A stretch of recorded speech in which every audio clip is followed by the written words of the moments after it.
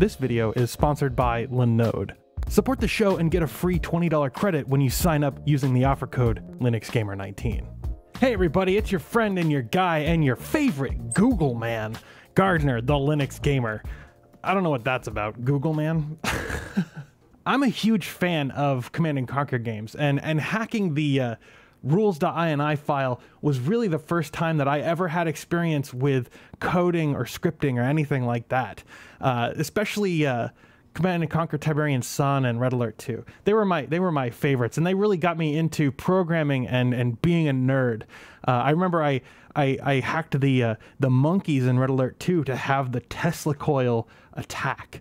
And so they were like portable Tesla coils, and they weren't like, you know, the Tesla tanks. Like, they were monkeys that I could build in my build queue, and I could send them to the enemy base, and they literally had the full Tesla coil attack.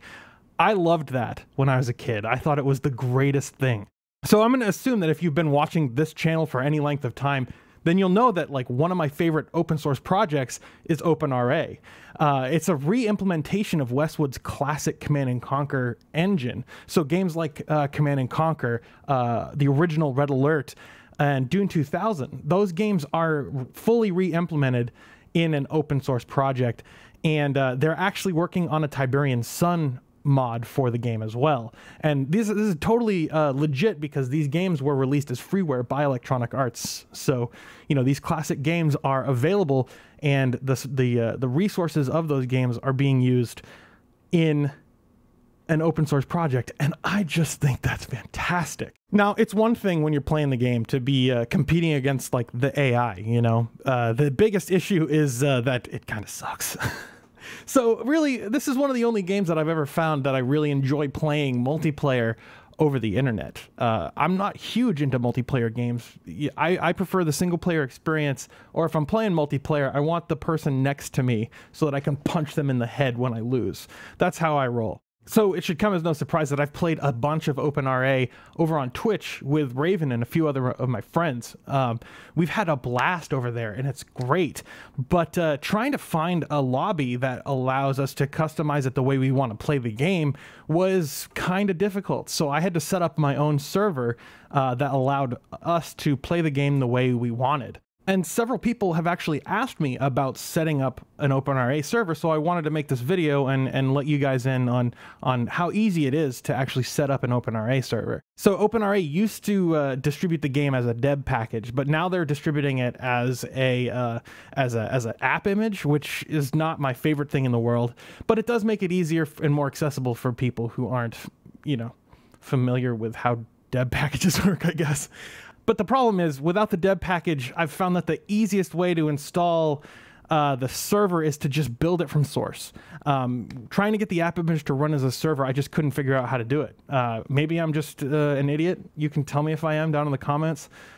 You wouldn't be the first person to call me that. So basically, if you're afraid of compiling from source, or you know, don't be. This is one of the easiest apps to compile. It really only requires like 3 or 4 steps, and I'll walk you through the whole process. Don't worry at all.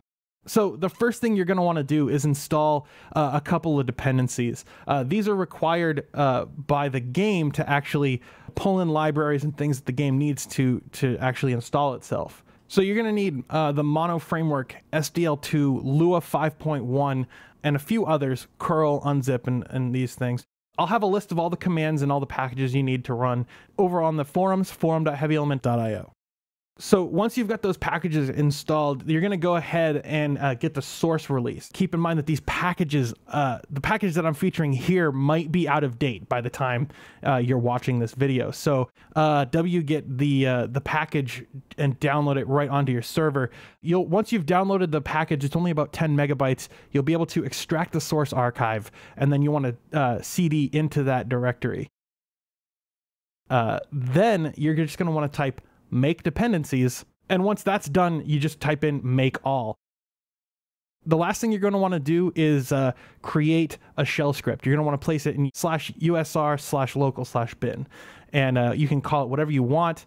I call it OpenRA server.sh, and then you can copy and paste the shell script that I have over on the forums into the shell script and using nano or whatever you want.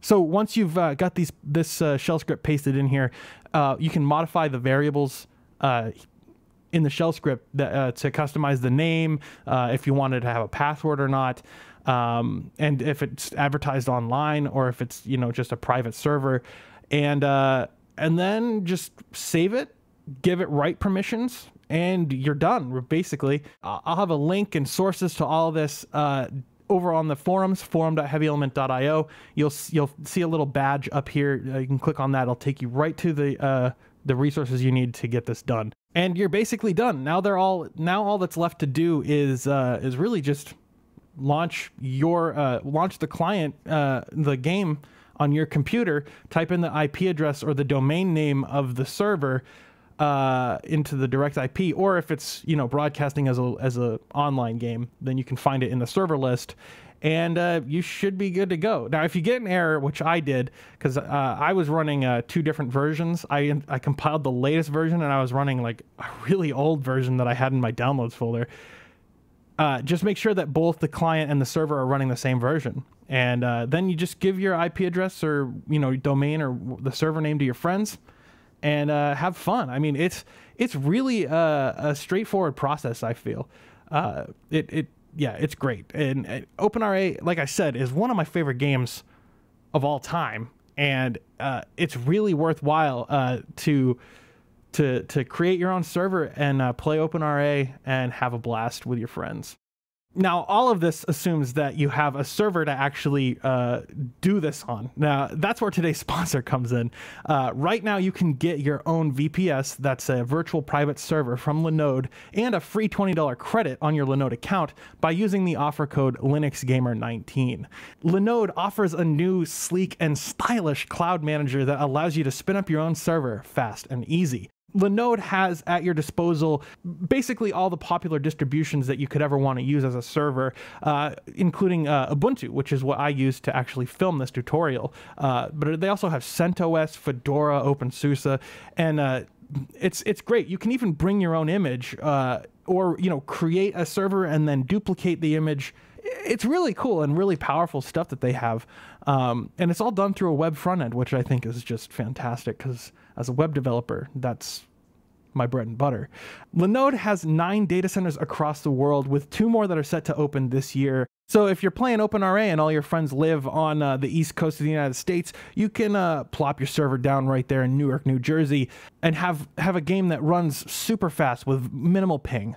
And Linode offers a newly revamped API that actually allows for your code to better integrate with their service. Now, I've been using Linode to host the Heavy Element forums, and there's a lot of nice things to say about their service. One of my favorite things is that they actually have their own mirror of Ubuntu's repositories, and installing software is blisteringly fast. It's actually really awesome. Yeah, I just wanted to thank Linode for the opportunity to sponsor a video, and if you're in need of a VPS and you want to help the channel out, hit the Linode link in the description and use the offer code LinuxGamer19.